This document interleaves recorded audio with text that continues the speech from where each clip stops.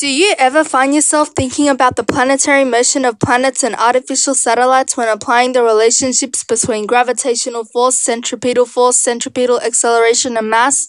Well, here is some information that will satisfy your curiosity. A planet is an astronomical spherical object orbiting a star that is massive enough to be rounded by its own gravity. In the early 1600s, Johannes Kepler proposed 3 laws of planetary motion. Kepler was able to summarize the carefully collected data of his mentor, Tycho Brahe, with 3 statements that describe the motion of planets in a sun-centered solar system. So in order to understand the orbital motion of planets, we must take a look at Kepler's infamous 3 laws of planetary motion. Kepler's first law, also called the law of ellipses, explains that planets are orbiting the sun in a path described as an ellipse. All planets orbit the sun in a path that resembles an ellipse, with the sun being located at one of the foci of that ellipse, the foci being one of the center points of an ellipse. Kepler's second law, also referred to as the law of equal areas, describes the speed at which any given planet will move while orbiting the sun. The speed at which any planet moves through space is constantly changing. A planet moves fastest when it is closest to the sun and slowest when it is furthest from the sun. Yet, if an imaginary line were drawn from the center of the planet to the center of the sun, that line would sweep out the same area in equal periods of time. For instance, if an imaginary line were drawn from the Earth to the Sun, then the area swept out by the line in every 31-day month would be the same. This is depicted in the diagram below. As can be observed in the diagram, the areas formed when the Earth is closest to the Sun can be approximated as a wide but short triangle, whereas the areas formed when the Earth is farthest from the Sun can be approximated as a narrow but long triangle. These areas are the same size. Since the base of these triangles are shortest when the Earth is farthest from the Sun, the Earth would have to be moving more slowly in order for this imaginary area to be the same size as when the Earth is closest to the Sun. Kepler's third law, or the law of harmonies, compares the orbital period and radius of the orbit of a planet to those of other planets. Unlike Kepler's first and second laws that describe the motion characteristics of a single planet, the third law makes a comparison between the motion characteristics of different planets. The comparison being made is that the ratio of the squares of the periods to the cubes of their average distances from the Sun is the same for every one of the planets. As an illustration, consider the orbital period and average distance from Sun, orbital radius, for Earth and Mars as given in the following table. Observe that the ratio is the same for Earth as it is for Mars. Kepler's third law provides an accurate description of the period and distance for a planet's orbits around the Sun. Additionally, the same law that describes the ratio for the planet's orbits around the Sun also accurately describes the ratio for any satellite about any planet. To put this law in simpler terms, the ratio of the squares of the periods of any 2 planets is equal to the ratio of the cubes of their average distances from the Sun. The planets travel around the Sun in paths or orbits called ellipses. When an object moves in a circle, its speed remains constant, but as the direction is constantly changing, so is its velocity. This is because velocity has size and direction, whereas speed only has size. For an object moving in a circle, a force is required to change the direction as defined by Newton's first law of motion. This force constantly pulls the object towards the center of the circle.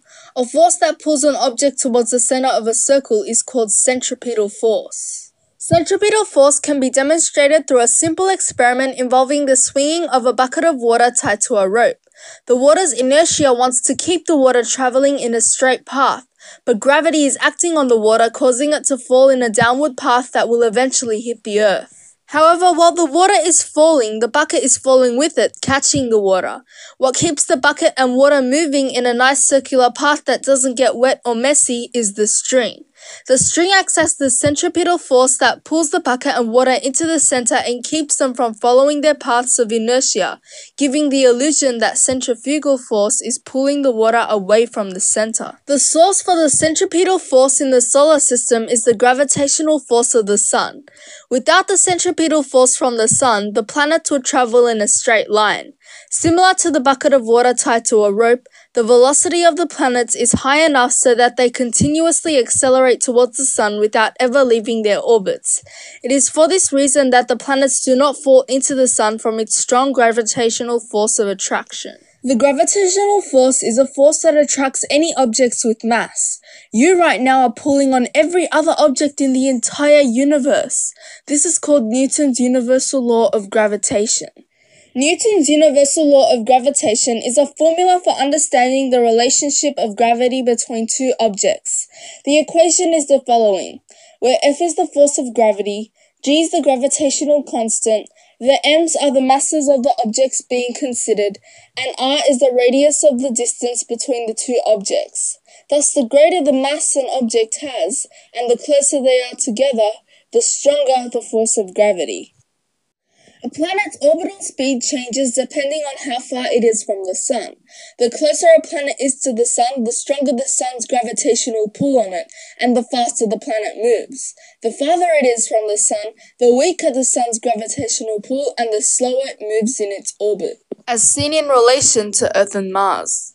A planet further from the Sun not only has a longer path than a closer planet, but it also travels slower since the Sun's gravitational pull on it is weaker. Therefore, the larger a planet's orbit, the longer a planet takes to complete it.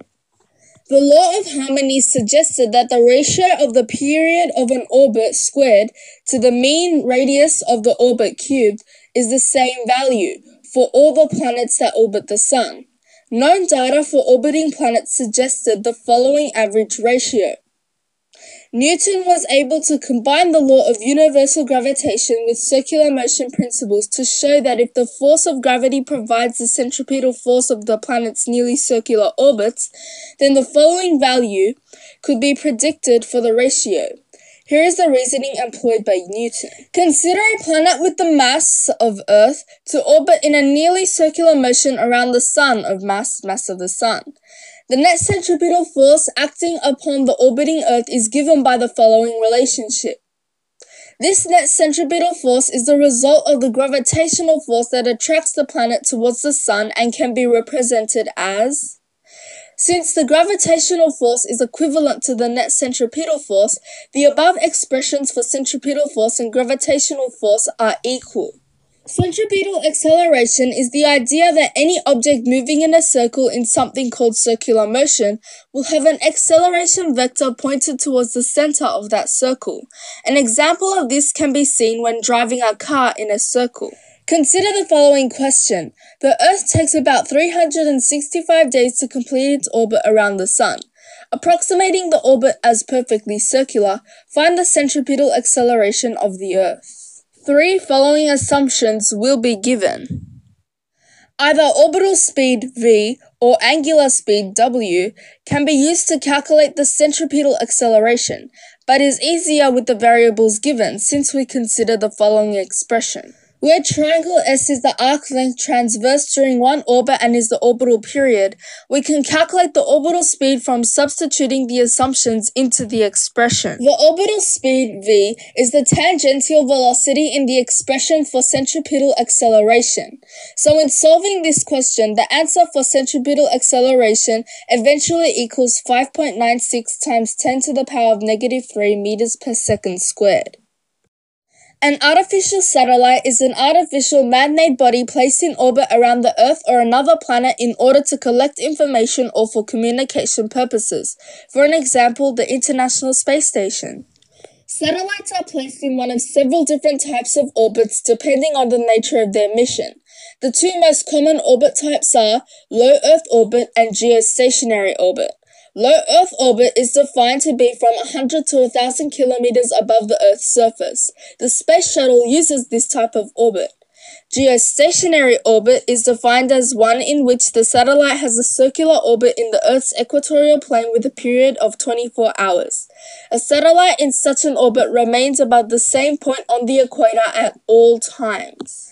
As Newton's first law states, a moving object will continue to move in a straight line at the same speed unless a force acts on it. For an object to move in a circle, a force has to act on it all the time.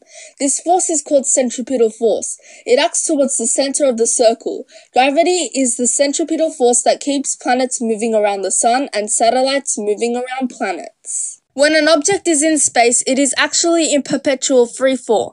Nothing is holding it up against the force of gravity and it is constantly falling towards Earth with no resistance whatsoever. The force of gravity is unopposed. Because there is no resistance, the material properties of the object simply do not matter. Explanations of this often involve a feather compared with something heavy. Yet how can something be constantly falling but never reach the ground?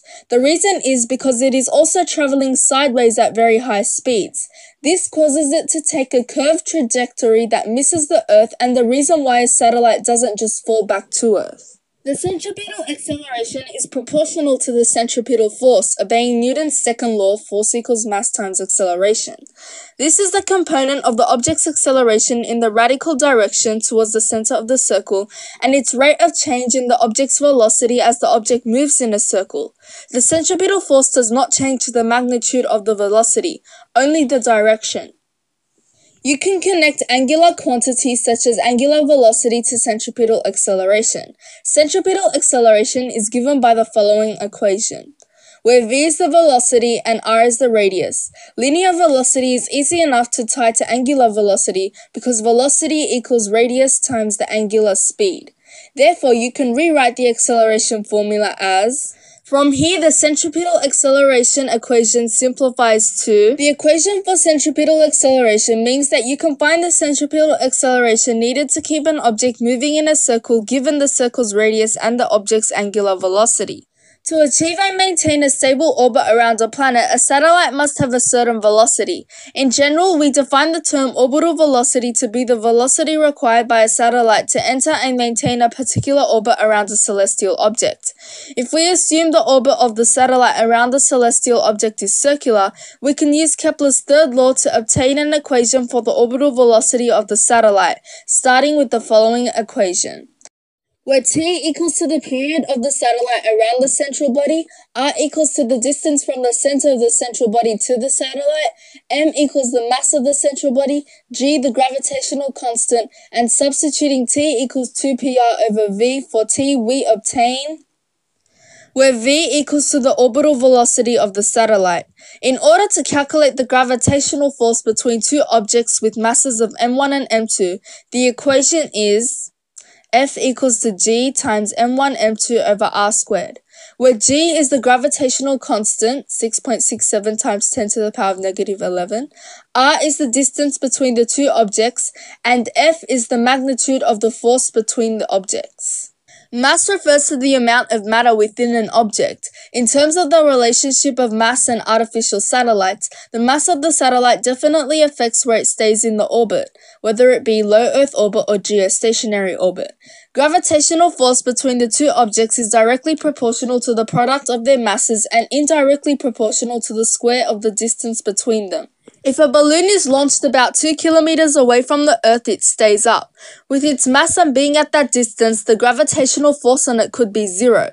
Same cannot be said of a metal ball of higher mass. Objects with higher mass will require longer distance for the force of gravity to be ineffective. Thank you. I hope you learnt something valuable from this video.